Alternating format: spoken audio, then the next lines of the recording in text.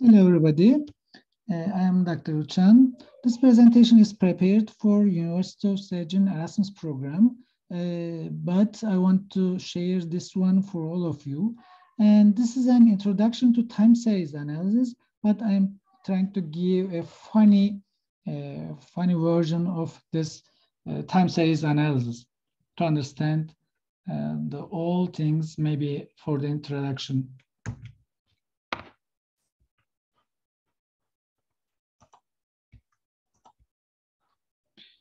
Now, our content is like that. First of all, we are trying to find the answer for when do we use time series analysis. Then next question is what does stationary means? Stationary means. Next is unit root is the same as stationary. Then is integration level of one or level whatever. Integration level are the same as unit root or stationary things. Then we're trying to find the answer of what can we do when we have variables stationary on the level. Next, what can we do when we have variables stationary at the first differences? Then this stationary on the level means I0, you know, and stationary at the first differences means I1. So next question is, what can we do when we have dependent variable is I1 and independent ones are mixed? That means I1 or I0. So what can we do at that time? And last question is, what can we do when we have variables? Dependent one is I0 and independent variables are I1 or I0 mixed. Now, let's find the answer for these questions.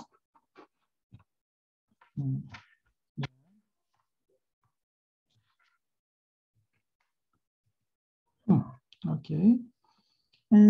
First of all, the first question you remember, when do we use time series analysis? If we have a country like that, and a firm or a person, one of them, a country, a firm, or a person. And if we have again plus, we have again a period like 30 years or 120 quarters. These are same equivalent, you know, 30 multiplied by 4, so 120 quarters here you see.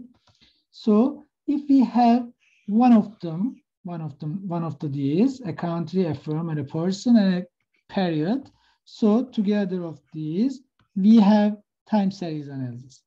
If we have more than a country and a firm or a person and some period, so we may get, you know, panel data analysis. Okay. Now, what does stationary means? For the formal definition, a stationary process has the property that the mean, variance, and autocorrelation structure do not change over time. I think this is clear, but graphically, we may understand better this one. Stationarity can be defined in precise mathematical terms, but for our purpose, we mean a flat-looking series without trend, constant variance over time, a constant autocorrelation structure over time, and no periodic fluctuations, I mean seasonality. What does it mean? Here, it means like that. If we have intercept term, we may have no trend, no constant variance over time, or a constant autocorrelation, and no fluctuation, seasonality. This is stationary means.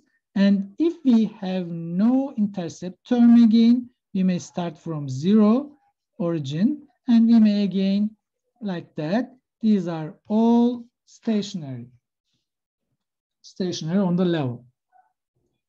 And informal definition, I tried to give this definition. These definitions are mine. If a variable has no relation with its difference data, this is stationary. if a variable has no relation with difference data. I mean xt with xt minus 1 and xt with xt minus 2. Is unit root same as stationary if a variable doesn't have a relation with its first difference? It means it is stationary. Okay. If a variable has a relation with its first difference, this means it has a unit root. And if it has a unit root, it may be I1 or I2 or whatever. But if a variable doesn't have a relation with its first difference, this means it is stationary. So if a series or a variable is stationary, this means it is stationary on the level and I0. Now, funny one coming, and I think that you may remember these things easily with these things. Say xt is u, and xt minus 1 is your parent. What is xt minus 1? Is the data of one period before of xt. This xt is u, and one period before is your father and maybe dad and mom. Dad and mom. Yeah. Xt minus 2 is your grandparents, your grandma and grandpa. So if xt is u and two periods before, one period before is your parent and two periods before is your grandparents. So if I say stationary, this means it has no relation with its differences. Okay, we understand these things. So what is if we have no relation and we are dependent, not dependent with our parent or your grandparent? This is we are free, independent from your parents and grandparents for planning anything. So again, funny things is to remember. If you are free, independent from your parents or grand ones, that means you are I0. I0 means integrated on the level. Don't forget this one. Don't forget. If you are not free from your parents, that is, you decide anything via your parents' thoughts. That means you are I1, so you are dependent to your parents. This I1 means integrated on the first differences. Okay. If you are not free from your grandparent, that is, you decide anything via your grandparent thoughts, that means you are I2. Again, I2 means integrated on the second differences. Okay. These are fine things, but I think you may remember these integrated on level on the first differences and the second differences, or maybe stationary on the level or stationary on the first differences, maybe understandable easily. Now, what can we do when we have variables stationary on the level? Easily, formal case, we may say that if we have two or more stationary variables on the level, we may use short-term analysis such as ordinary least square or vector autoregression.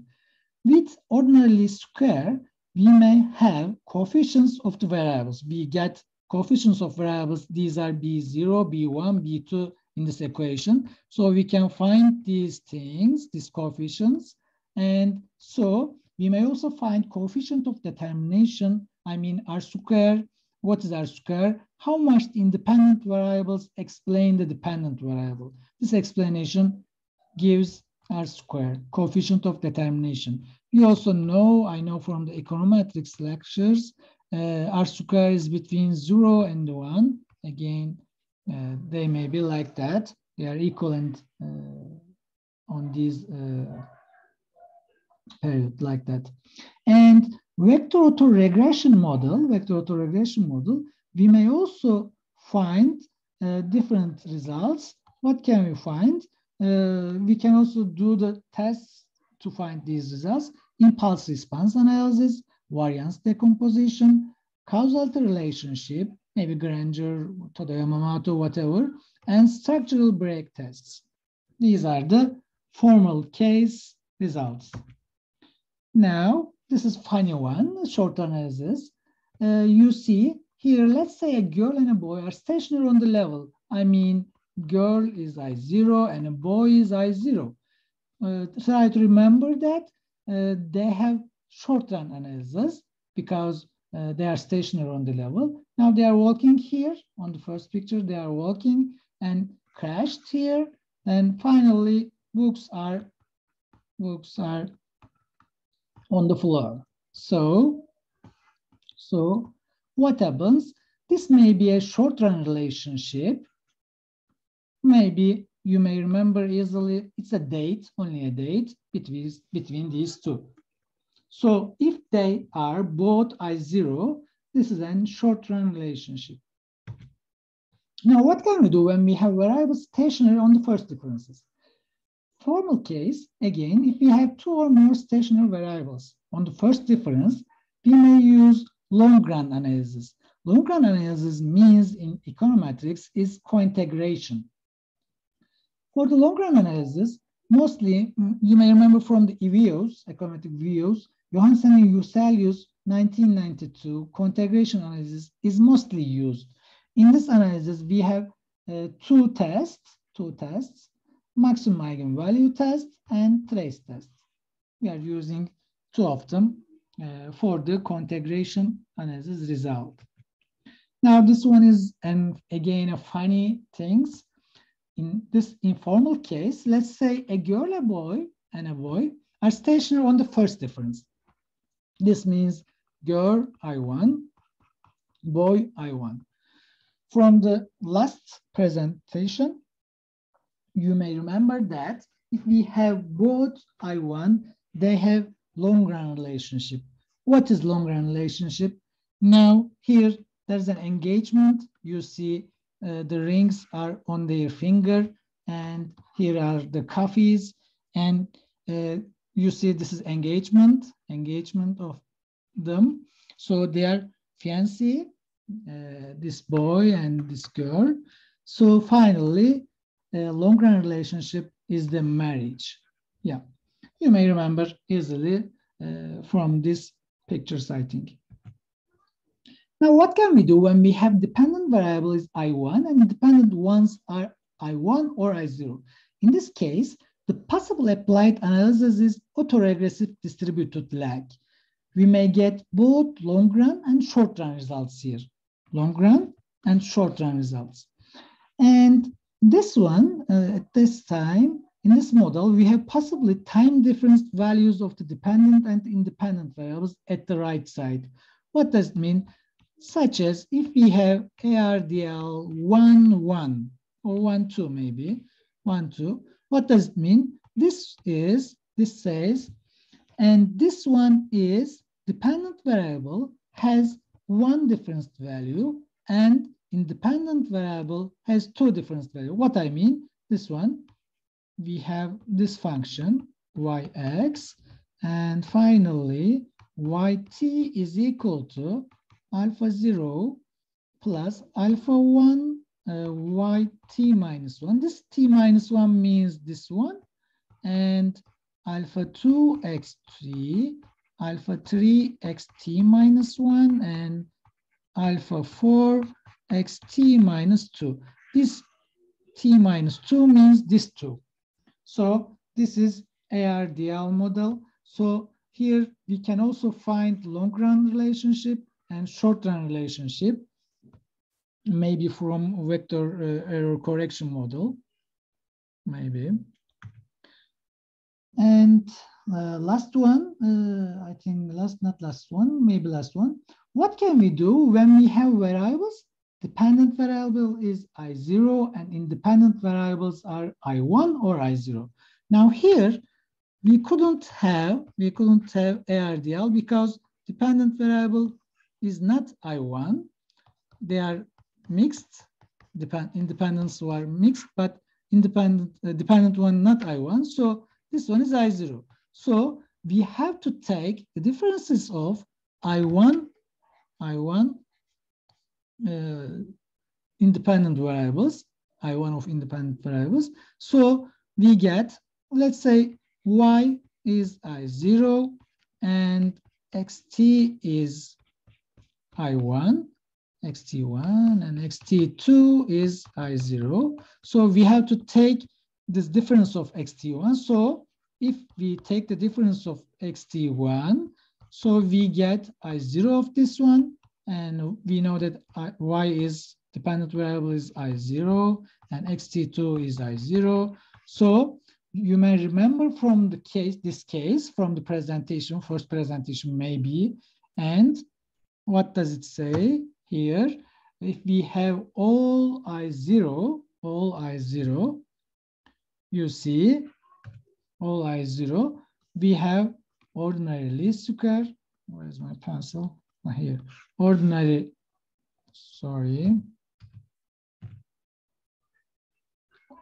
Ordinary least square or vector autoregression model. There's a problem with my pen. So, okay, I think.